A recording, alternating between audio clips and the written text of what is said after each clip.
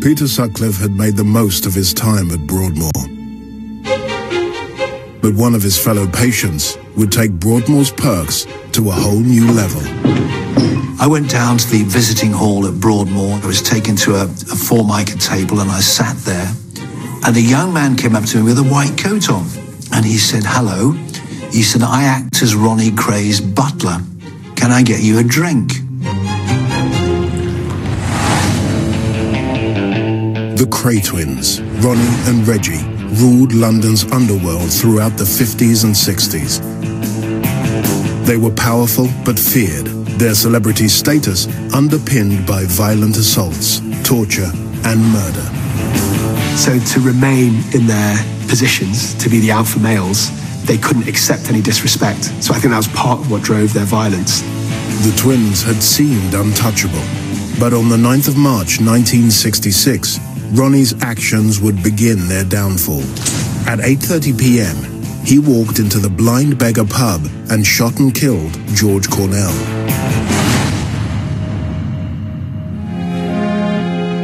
No right-thinking man would have shot another gangster in cold blood, in front of witnesses, in a pub.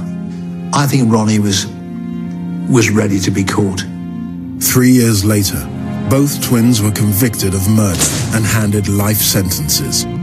Inseparable since birth, the twins were about to lead very different lives behind bars. And what would divide them was mental illness.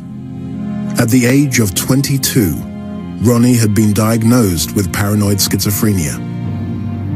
Ronnie's ongoing mental illness problems definitely drove forward the violence that the Krays committed.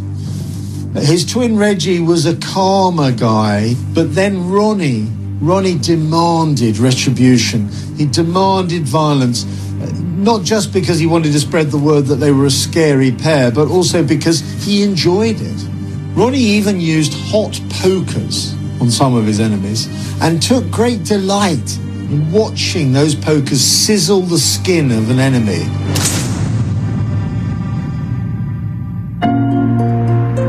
After a stint in prison with Reggie, Ronnie was moved to Broadmoor in July 1979. It would be his home for the next 16 years. And it was from here that he would tell his story to his biographer, television presenter Fred Dinenage, starting with his very first day at Broadmoor. I will never forget the day I came to Broadmoor, because no patient ever does. I was taken to what they call the admission ward. I was weighed and my height was measured. Then I was told to get into a bath. The male nurses, the screws, stood watching me all the time. If you behave yourself, it's heaven. If you don't behave yourself, it's hell. Ronnie found a way to play by Broadmoor's rules and soon became known as the Duke of Broadmoor. And the place where he showed off his status was the visiting hall. Former model Maureen Flanagan was a friend and a regular visitor. Well, the first time I went with Charlie Kray, the elder brother. When we walked in, we were on time. In fact, we were 5 minutes early. And we sat down, and I thought, well, everybody else has got a visit, and it's gone 2 o'clock, and I'm looking. It's now 2:15, and I'm impatient to see him. And then the jingle jangle of the keys. And you could hear these leather shoes on this wooden floor. I heard marching feet. And when he walked in, you saw heads turn and people poking each other and saying, "That's Ronnie Kray." And I just looked at him. I thought, well, you look exactly the same as the last time you were on the street.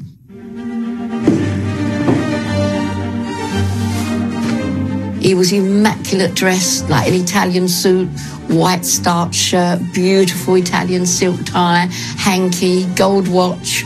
I thought, oh my God, I went, you look wonderful, Ronnie, you look smart. He said, well, I've got to keep up appearances. With a little help from his visitors, Ronnie was able to maintain aspects of his former life of luxury. I took a tailor into Broadmoor every October. He said, I've got to have a new suit. And I said, Ronnie, why have you got to have a new suit? You're not going anywhere. Do you go to the disco in here? Because I'd heard there's a disco on Saturday. He said, I don't want to go with those, mix with those people. He said, you know they're all mad in here.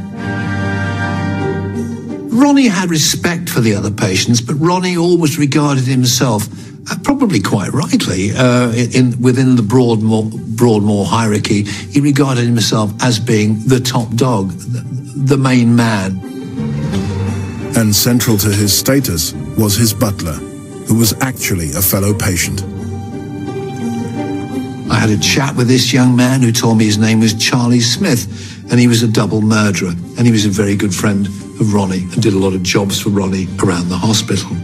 And then he went like that as though he was in a posh restaurant. And up come this boy, and he said, what can I get you, Ronnie? You remember what I asked you to get in the kitchen? He said, yes, Ron.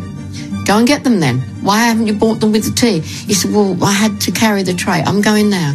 And up came 2 strawberry tarts. I just couldn't believe it, that he could order this sort of delicacy in a place that is really an asylum. One aspect of the visiting room that Ron couldn't control was the company. He said, there's that slag over there. I thought, where am I supposed to look? Very often at an adjoining table would be Peter Sutcliffe, the Yorkshire Ripper,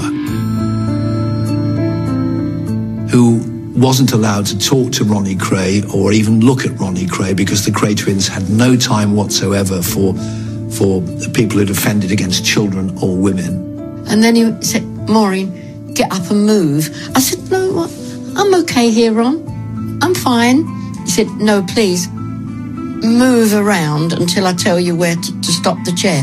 So we all had to stand up and move so that I wasn't in the eye line of Peter Sutcliffe. It was in the visiting room that Ronnie would start to tell his life story to Fred. Most of our early conversations took place in that visiting hall. Then Broadmoor began to trust me more, and we were given a private room to converse in. Eventually, Fred would get to see parts of Broadmoor that no outsiders would ever see. He was once able to bring in a camera and catch this rare glimpse of Ronnie outside his room.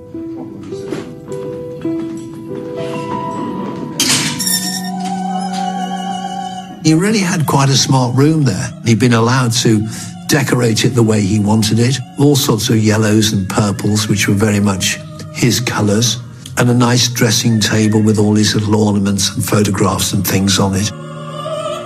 He loved his music. He was allowed a record player in his room. It was very much a Ron kind of room at last, and it felt almost like a hotel bedroom.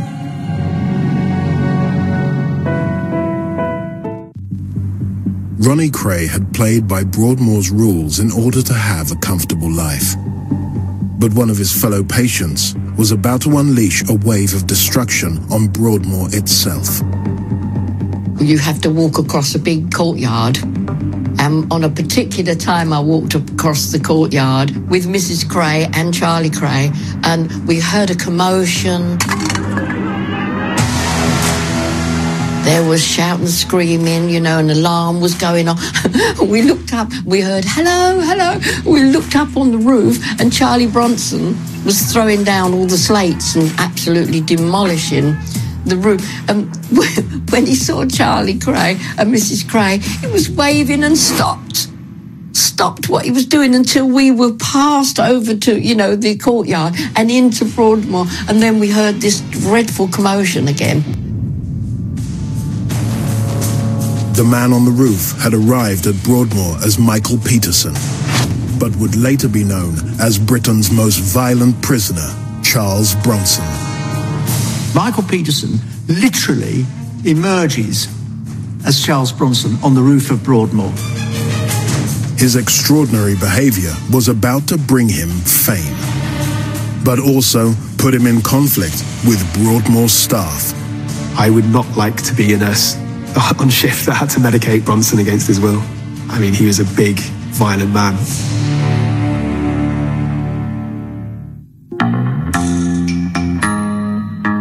But there was one individual who came to accept that he'd never be free. Ronnie Kray. Once he was in Broadmoor, he felt safe. No one's going to attack you, and you're not going to have to attack people because you'll be medicated properly. He was quite happy with his life in there. He loved his gardening. 4 mornings a week, when the weather was good, he'd be in the back gardens of the hospital. He was very happy doing his painting and writing he loved writing poems. He really was quite a sort of gentleman of leisure, really. The only problem was he was stuck within the 4 walls of Broadmoor. But even at Broadmoor, despite the heavy medication, Ronnie's dark moods would occasionally take over. When he was in Broadmoor, you'd know it was a bad day. During the visit, he used to rub his hand, do this to his hands. And I used to look at the other visitor and say, you know, and then about 3:15, he'd look at the clock, look at his watch and say, I've got to go now. I'd say, oh, but Ronnie, we've got another half an hour. No, I've got to go now. He knew it was one of his bad days. And I'd say, oh, Ronnie, what's the matter? And he'd say, no, it's best I go. And decades after the crime that had brought him to Broadmoor, Ronnie showed no signs of remorse. The only thing that always saddened me about Ronnie was, I'd say, Ron, you know, do you feel sorry for what you did? You know, do you feel sorry for shooting George Cornell and killing him? No.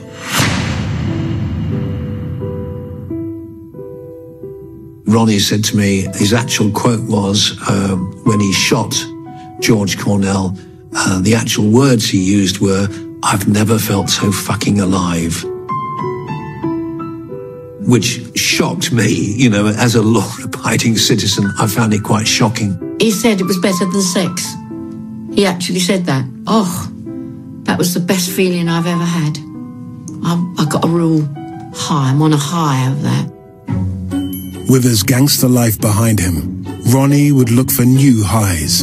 And to the surprise of many, he would use Broadmoor's visiting room as a place to find a wife. Well, Ronnie always said, he said, I'm not homosexual, I am bisexual. I like men and I like women. And I would presume, you know, I mean, I don't have any knowledge, but I would presume that, you know, that he had his friends within Broadmoor. Ronnie would marry not once, but twice within Broadmoor's walls to women who had written him letters. His second wife, Kate Howard, was 23 years his junior. She was blonde and bubbly, a kissogram girl. She went to Reggie first, and he said, go and visit Ronnie. And after, you know, after half a year or 7 months, whatever, Kate, you and me are going to get married. I knew I was going to marry you the first time you walked in here. She said, well, I didn't. I think someone also had said to him, look, Ron, if ever you want to get out of here, if ever you want to get parole, you need to have a nice, steady home life. I'm sure that's why he got married, because he'd got this dream of freedom, which, of course, he never realized. Ronnie never did get his freedom. In March 1995, at the age of 61, he had a heart attack at Broadmoor and died 2 days later. Thank you for watching. If you enjoyed the video, please join our Facebook group. It's called Krays Crime Lords of London. We're a friendly, moderated group with over 1,000 Kray and other celebrated gangster videos available for view. There's also thousands of images in the photos sections. The link for the group is in the YouTube description section. I hope we see you